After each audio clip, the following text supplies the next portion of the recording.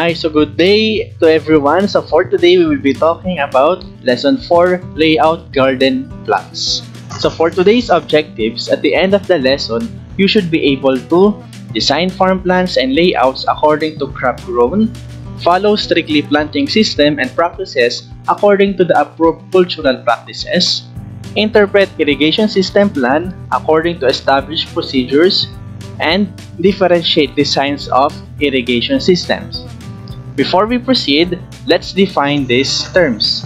Layouting, the act of locating the position of plant in the orchard. Irrigation, the application of water to the soil by any other means than rainfall. Monocropping, the agricultural practice of growing a single crop year after year on the same land. And intercropping, the cultivation of two or more crops simultaneously on the same field. So in order for us to determine our basic knowledge in calculation, so let's take this test first. Okay, so we have here a sample of a plan for our garden, and let's make our interpretation using the following guide questions. First, what is your area?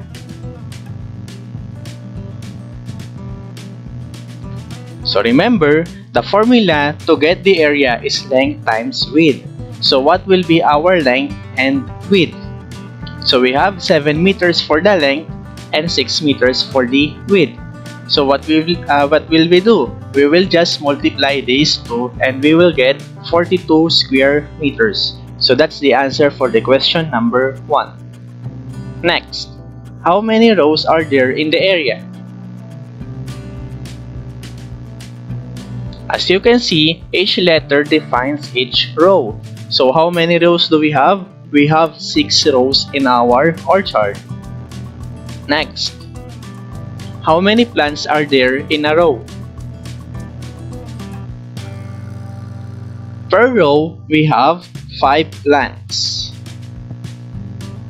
How many plants are there in the area? So we will just multiply each row per plant, then we will get 30 plants in the area. What is the distance between plants per row? We have 1 meter. Very good. What is the length of the area? We have 7 meters rather. And what is the width of the area? We have 6 meters. If you got all the 7 questions correctly, very good, congratulations. Okay, so let's now proceed to our discussion. So planning is an important part of any work to be done, especially when money is involved. A businessman has to be cautious, so a plan should be present to prevent disarray on what will happen on your crop production farm. So common knowledge in measurement, basic computation, and drawing skills are essential in creating a plan for your farm. Let's talk about interpret farm plans and layouts. So as you can see, the Farming for the Future program, or the FFTF program, is an initiative of the New South Wales government in Australia focusing on whole farm planning. So this is not only applicable on their country, but it is also applicable to ours. Okay, so we can adapt their practices so that we can improve our farming better. So can you help? Farming for the Future can help you to plan the best farm layout, and a whole farm plan considers the farm's physical, financial, and human or personal resources for both now and the future. So we are not just preparing the present time, but also for the future. Okay, so site assessment is an important part for us to perform some on-site assessment before we lay out a farm. So a site assessment is an on-site assessment of a farm that is necessary so that a map can be drawn of the properties, topography, boundaries, soils, water resources, and so on. And a farm business plan can be formulated. Next, government plans. Before we establish buildings on our garden, we should get some permits from the government. Okay, So acquaint yourself with relevant regional, local, and development control plans and their short and long-term effects on your proposed or existing farm enterprise. This will help reduce unforeseen risk and enhance your farm business. Government's approval may be needed for building greenhouses and constructing dams or erecting hail and windbreak netting, land clearing or no burn of crop debris or waste materials on farm. Odor or noise is a nuisance likely to be generated from the development. So how crops are arranged in row planting? So row planting, as applied in conventional horizontal farming or gardening, is a system of growing crops in linear pattern in at least one direction rather than planting without any distinct arrangement. So remember, when we say row planting, it is planted or the crops are planted in linear pattern. So this is an example of a row planting. So this is the conventional way of planting crops in a row. So we can use this method wherein we will plant 2 and skip 2 crops before we plant another 2, or just plant 1, skip 1, with 6-inch rows or 6-inch distance between plants. Okay, so row planting. The specific advantages of row planting over broadcasting or scatter planting include the following. Light absorption is maximized, and conversely, the excessive shading effect of other plants is minimized, thus favoring more efficient photosynthesis and improved crop yield. Wind passage along the interrows is enhanced, which increases gas exchanges and prevents excessive humidity. Access through the interrows facilitates cultivation, weeding, and other farm operations including hoeing. Movement within the crop area is convenient and allows close inspection of individual plants, and the visibility is enhanced. So these are the specific advantages of planting your crops in row pattern. In row planted fruit trees and other perennial crops like coconut, oil palm, and rubber, the common types of planting or special arrangement are the square, the rectangular, the quincunx. Quincunx refers to the five plants, and the triangular or hexagonal. So row planted plants are either in equidistant single rows or in multiple rows. Planting in single rows is most commonly applied in monocropping or sole cropping. Multiple row planting. Multiple row planting is a system of growing crops in blocks or strips of 2 or more rows. The adjacent blocks are separated by a space which may remain vacant or planted to other crops. This is an example of multiple row planting. We are not just planting one specific crops, but we are planting 2 or more variety of crops.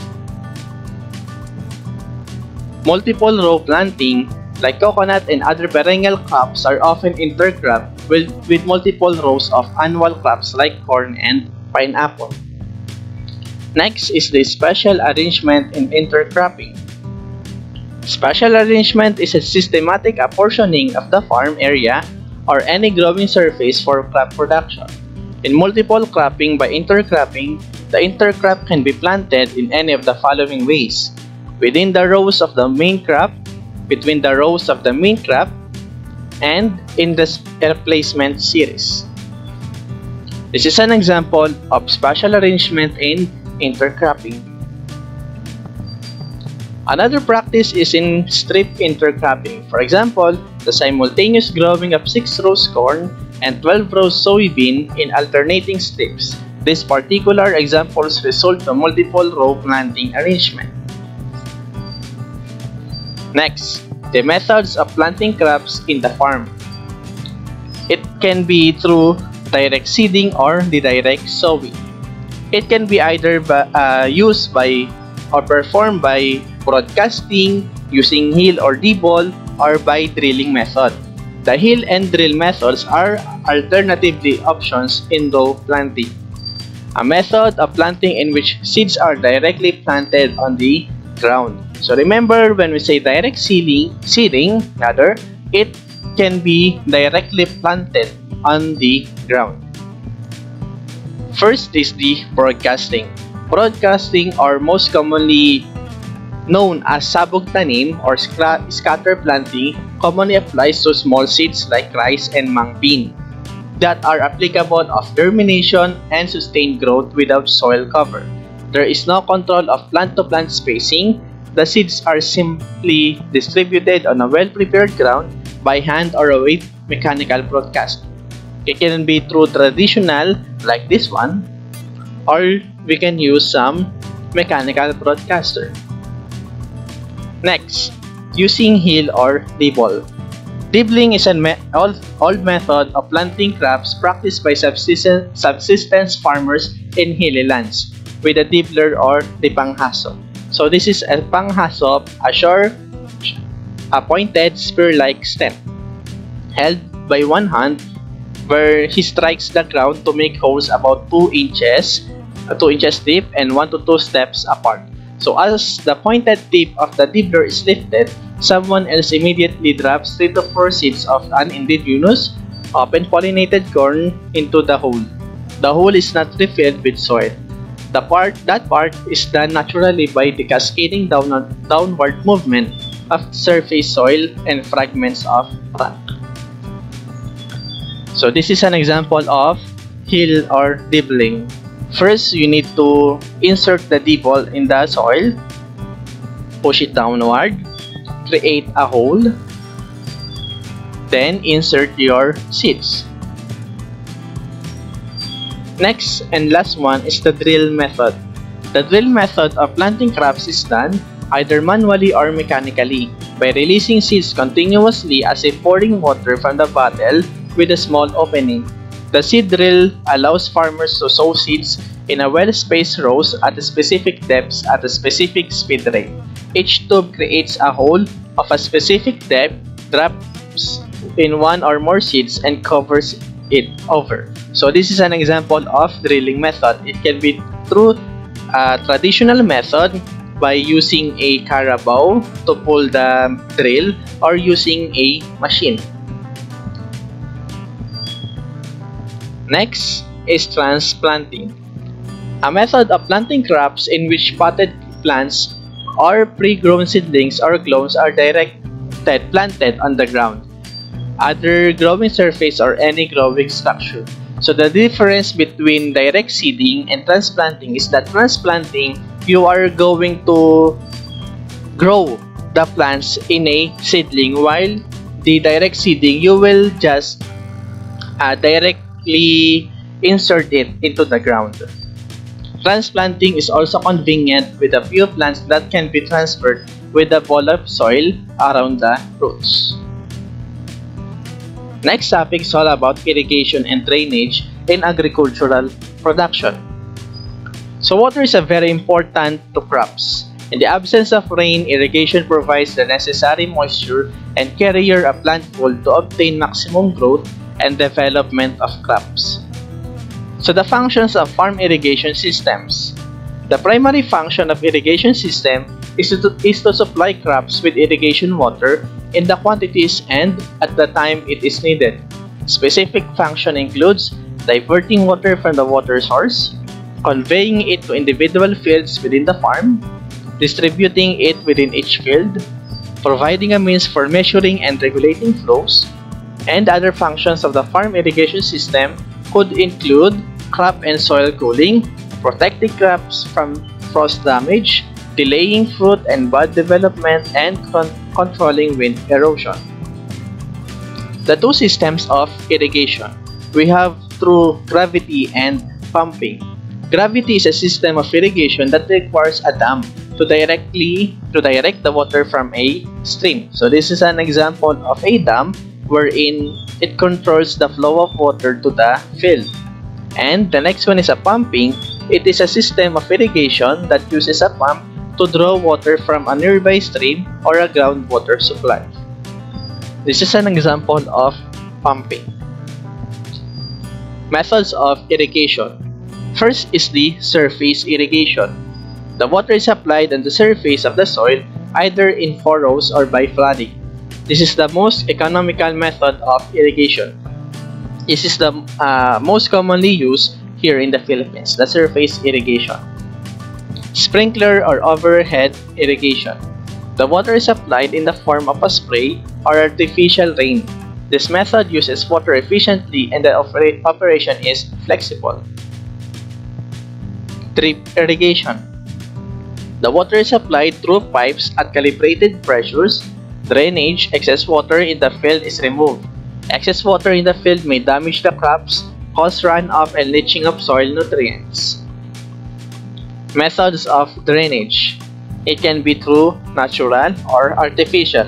In the natural method, it drains excess water from the field without the intervention of man, while the artificial method may take the form of open ditches and tile drains or under drains. This is the best method of removing excess water from the field because water passes down quickly, avoiding the removal of surface flow. Advantages of well-drained land. First, it is porous. Porous soil is easy to work on. It does not become muddy. It is not acidic. There is no submergence of small growing plants. The growth of plants is generally better. The activities of microorganisms are disturbed. Well-drained land prevents the removal of topsoil, which is the most fertile part of the soil. Good drainage helps in flood control.